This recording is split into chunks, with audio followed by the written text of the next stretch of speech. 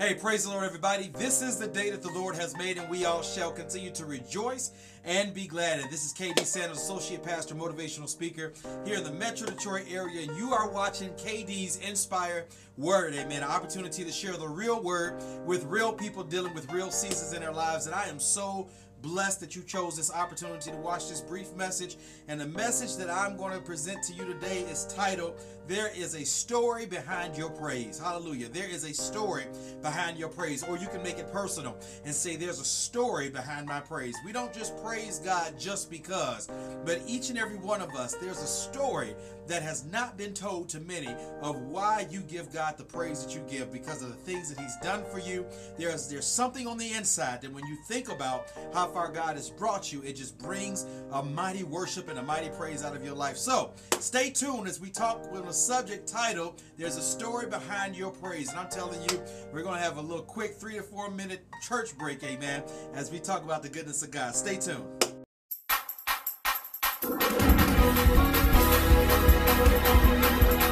Yes, told you that no matter what you have done and no matter how far you have fallen, I am still God. Even though your money is down, I am still God. Even though there's aches in your body, I am still God.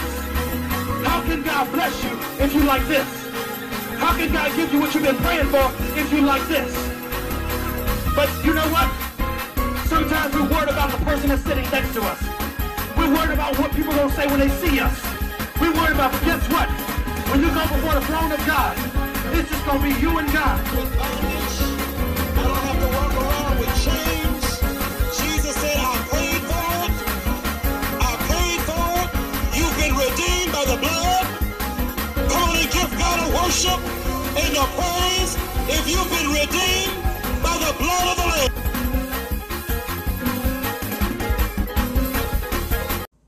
Hey, praise the Lord, everybody. Here we are on another edition of KD's NSpire Word. Opportunity to share the real word with real people dealing with real seasons in their lives. And as I told you before, we are going to talk on the topic titled, There's a Story Behind Your Praise. Amen. Just when I think about that title alone, it does something to me. Let me first give a shout out to Sister Priscilla Shelton. Tonight at the Boulevard Church, we had a phenomenal Bible study.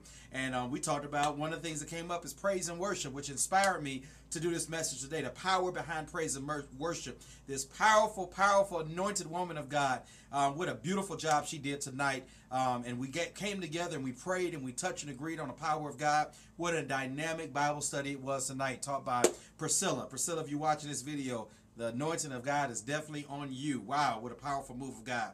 So, with that said, so we're going to go real quickly. Turn your Bibles to the 103rd Psalm. 103rd Psalms. And if you don't have your Bible, I'll show it on the screen.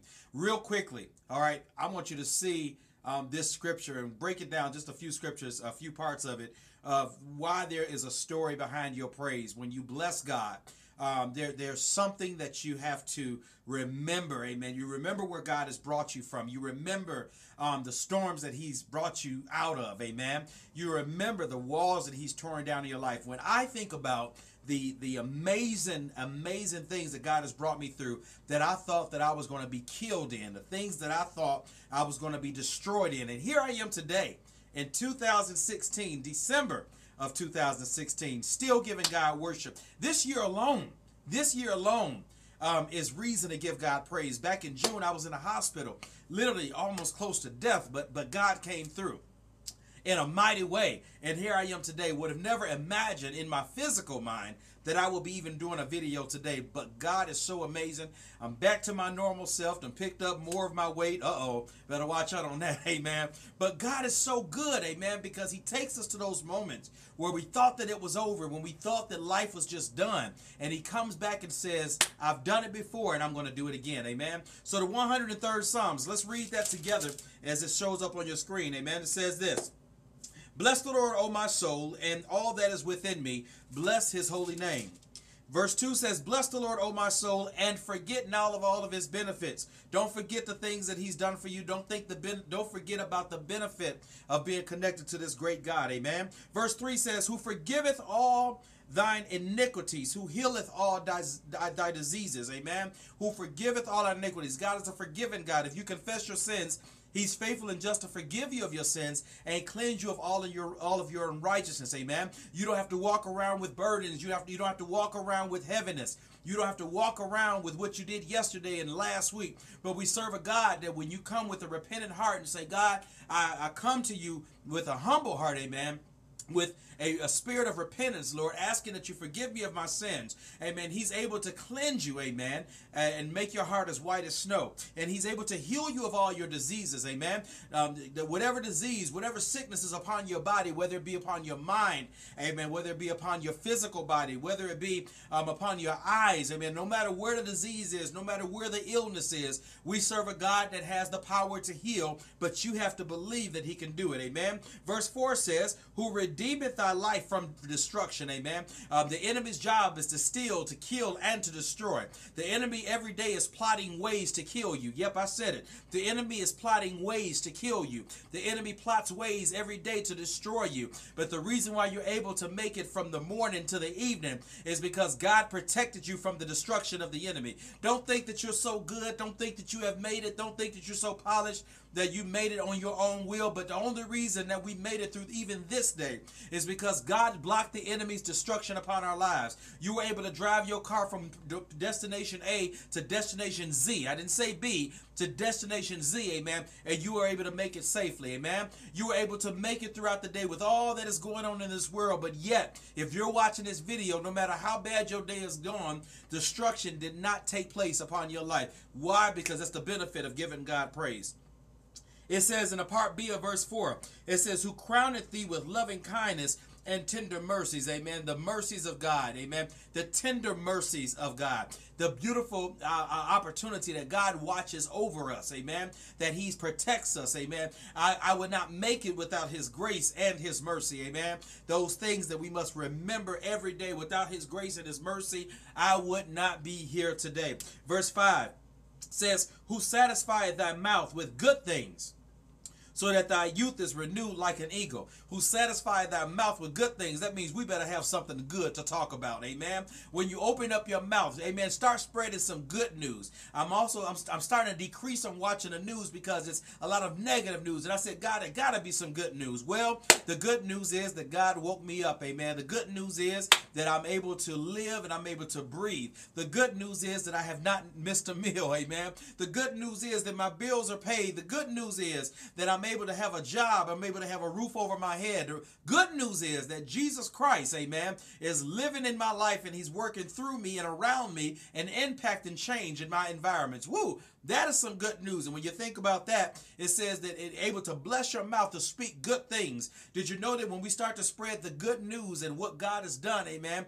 it becomes contagious and everybody start talking about the good things that God is doing in our lives, amen? Then it says in verse 6, the Lord executeth righteousness and judgment for all that are oppressed. In verse 7 it says, he made known his ways unto Moses, his acts unto the children of Israel. And verse 8 says, the Lord is merciful and gracious, slow to anger, and plenteous in mercy. Amen. So let's stop right there. Let's go back and understand that we serve a God that loves you. As I close this, we serve a God that loves you. He loves me. He loves you. And when you think about the things that God has done in your life, there's a story behind your praise. We don't just praise just because. We don't do it because the music sounds good. Well, I hope not. We don't do it because we're just excited, but we do it because we say, when we stop for a moment, even in the season that you're presently in, and say, wow, God, you brought me through that. Wow, God, you're able to bring me through this situation. You're able to heal me from that. You're able to lift me from that. When you stop and think about what God has done, then in your present situation, you say, you know what?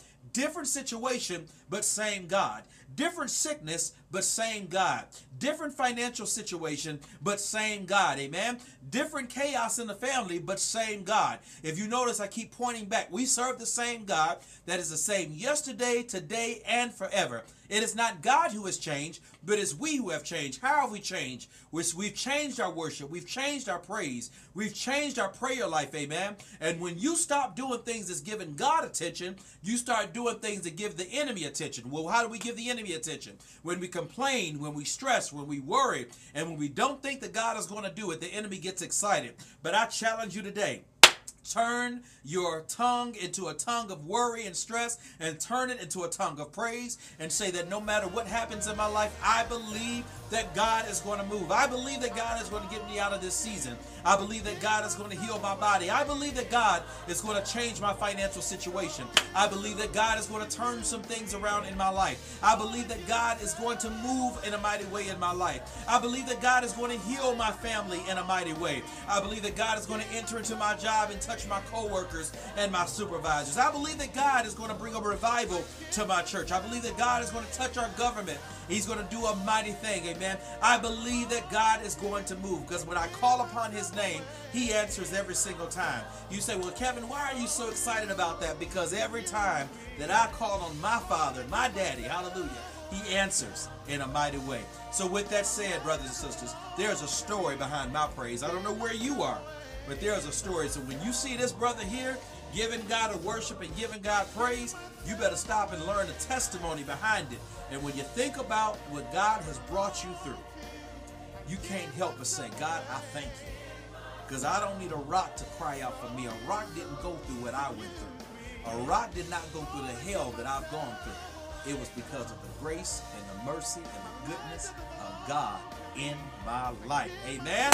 I better stop right there because we're going to have church. Amen. God bless each and every one of you. Stay encouraged and stay strong. Remember, there's a story behind your praise, and don't ever forget that. Please feel free to visit my website at www, right there, mvogministries.com, or my Facebook at Kevin Sanders.